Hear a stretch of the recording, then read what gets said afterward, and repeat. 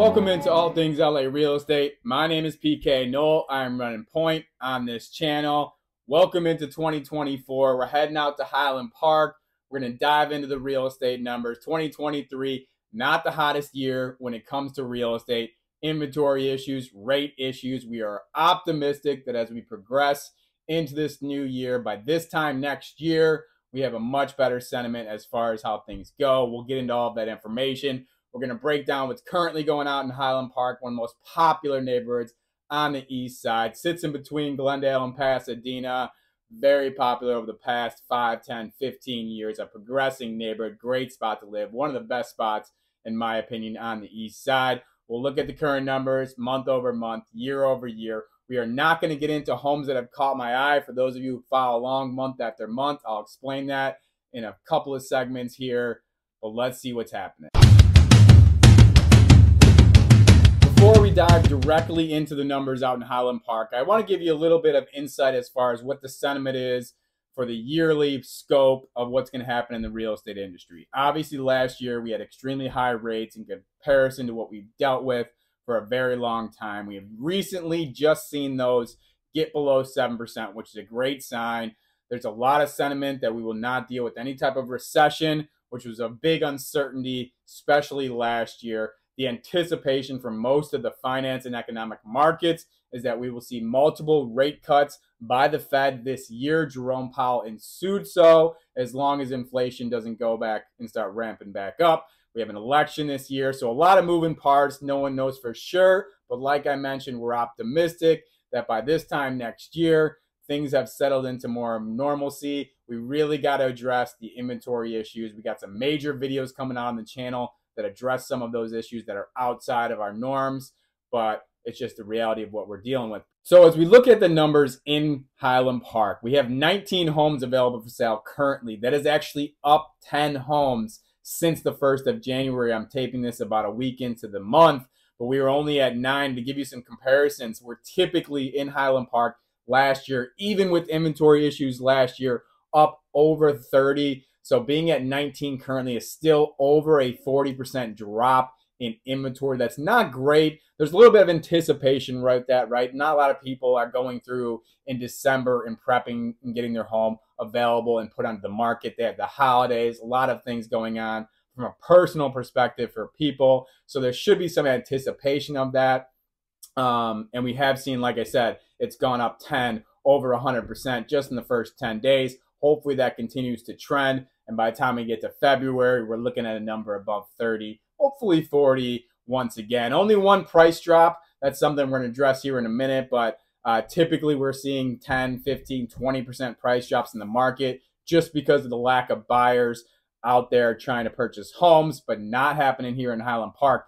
The minimum price to get in the neighborhood, very consistent number, is $750K. House needs a little bit of work. But that's kind of your minimum perspective if you're looking in Highland Park. Our top end home, $3.680 million. Those of you who follow along month over month, we are very familiar with that home. If you want some insights, the top dog in Highland Park, go back to the November real estate update for Highland Park. Go to the end of the video, look for top listing, and we break down all the numbers and get into that home, show you some photos as well. So check that out if you're interested. Our average right now, as far as homes available for sale, 1.438, 155. Very consistent number. Highland Park is not seeing that number fluctuate as much as many of the other neighborhoods here on the east side. We've seen consistently throughout 2023 that number would be between 1.3, 1.4. So 1.438 is pretty solid. A little bit, just a tad higher, but that just comes with the fact that there's not a lot of people who can afford the high ticket prices. You know, the interest rates have dropped below 7, but that's still such a high interest rate if you're somebody who's looking at $2.5 million homes, even the 3.6. So that's why that number tends to fluctuate higher, because the homes with the higher ticket prices are sitting longer. If an attractive home in the $1 million range becomes available in Highland Park, they tend to go quicker. Our median right now is 1.39. We're going to be looking at both of those numbers throughout the year, because sometimes the average, especially with low inventory, can have some outliers that affect it. So I want to give you guys a better scope. Got some help from one of the followers to kind of tier me to make sure I add that number in as we, prognosticate all of these numbers. So, but that once again sits right in our normal, consistent 1.3 to 1.4 mark.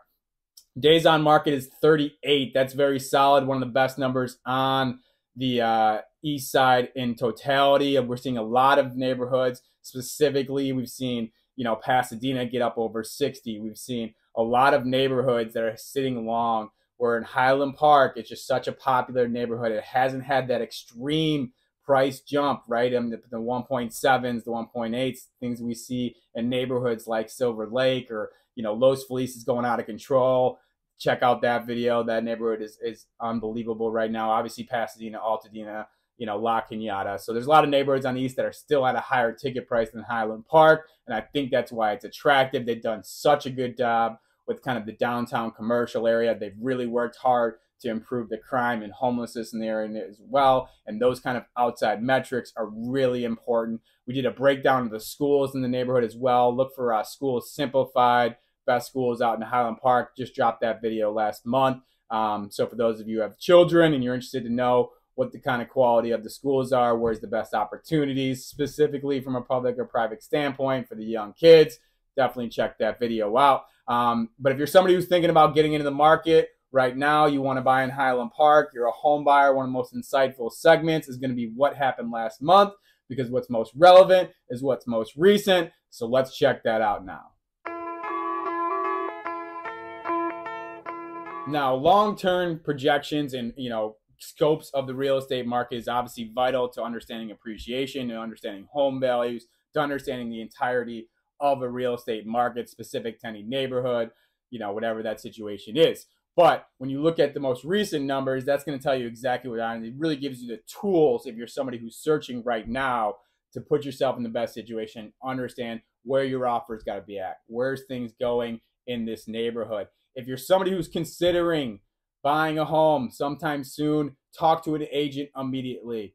If it's me, great, happy to help. If it's somebody else, great. But it makes no sense to wait to talk to a professional, because you don't want the house that fits your mold to come available and you not to have representation already, because you will miss the boat. Popular homes go quick, as you're going to see here in just a moment.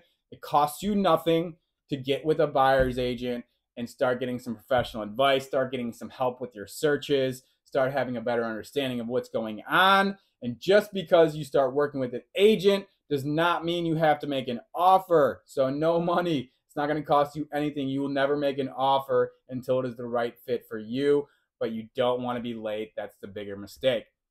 21 homes sold in December at 108% clip. That is an incredible number. We saw a good December in Highland Park. It looked like a lot of people, just from a perspective of the numbers, just wanted to wrap their deals up. 8% over the list price is very high. What that number means is on average 8% over the price that was listed. A typical sufficient list price is going to be right up that market value. So when you see that 8% as a homeowner in Highland Park, I know it's one of the metrics to know you're getting appreciation, but it's also some insightful number because of an attractive home. Let's say $1 million home comes onto the market in Highland Park. There's going to be some demand for that, even with the high rates, because of this 8% average number. So I know if I want to get this house and it's attractive, 8% over that list price is probably where I want to go, right? So $80,000 probably needs to be my first offer realistically if I want to have any shot of getting my offer accepted. And if we look, all of last year, 24 was the high that we saw for homes sold in a month in Highland Park. So 21 was a great number in December. We anticipate January to have a huge drop off. Only 19 homes available for sale. It's just bound to happen. Minimum sale in December, $695K, $750, $700, $800, kind of always those minimum prices that we see out in Highland Park, unless it's a complete rebuild, complete project. The top end was 1.863 million. Did not see a sale over 2 million. We've talked about that in the last segment. We just don't have the buyer demand on that top end. It's basically, at this juncture, a cash only transaction position for a lot of instances there. Our average was 1.118, 997, very consistent. We've seen that number over the past few months be in the 1.1 range. The median, same thing, 1.130. So That gives us some insight. We want to watch that number so we can see appreciation and see how things are fluctuating. We'll stay in tune with that month over month. Subscribe to the channel if you want to, stay up on Highland Park. Like I said, every single month, I'm going to break this stuff down for you. Days on market is 15. This should jump out at you, right? So 15 days was the average for these 21 homes that sold. And that's why I'm telling you, get with an agent now, because if a home becomes available, if the average is 15 on days of market, that means there were many homes that sold quicker than that. And you want to be able to get your offer in that night if it's the right fit, if you can afford that home and it fits, the criteria that you're looking for. If we looked into December of 2022, not too bad last December as well out in Highland Park, 25 homes sold, 101% clip. So it is a 16% decline year over year. If you're somebody who's following along with the channel, we had year over year declines of 20 and 30% consistently. Just a major reflection of inventory being low. Transactions are going to follow that mean. So we're not too worried about the 16% decline. What we are looking for as we get into the, quarter 2, quarter 3, especially quarter 4 of 2024 is we start to see some year over year increases, and we're going to keep our eye on that. As I mentioned off the jump, we are not getting into homes that have caught my eye. Reason we are not doing that is we just are waiting for more of the inventory to kind of work itself out. A lot of, repetition in the market as far as the homes that are still sitting. We just had 10 homes jump onto the market. So when we get back to February, we're going to get back into many people's favorite segment as we break down the value. If you're interested in what's going on in the neighborhood, you want to know where I think the value lies, what's some attractive homes that are available of the 19 we got right now, reach out to me. I'm happy to help. Thank you so much for watching the video. We do this every single month for almost every neighborhood on the east side. We're doing Pasadena, Silver Lake, Eagle Rock, Highland Park, Glendale, La Cañada, El Sereno, Cypress Park. The list goes on and on. So like and subscribe to the channel if you are so inclined. If you're somebody who's looking to purchase a home on the east side of Los Angeles or sell your home, I am happy to help out with you. Reach out to me. You can send me a direct message online, or all of my phone numbers are listed. Even if you're somebody who's hesitant with 7% interest rates, that puts us in the same boat. It always helps to start preparing for future opportunities because you don't want to miss the boat there. We will tread lightly. We will look for value, and we will get it done. I also do a ton of other videos. I get into the schools. I get into, the restaurants in the neighborhood. I get into the attractions in the neighborhood. I do some other fun videos like quick cribs. So once again, like and subscribe if you are so inclined. Have a great day. Be kind. Yeah.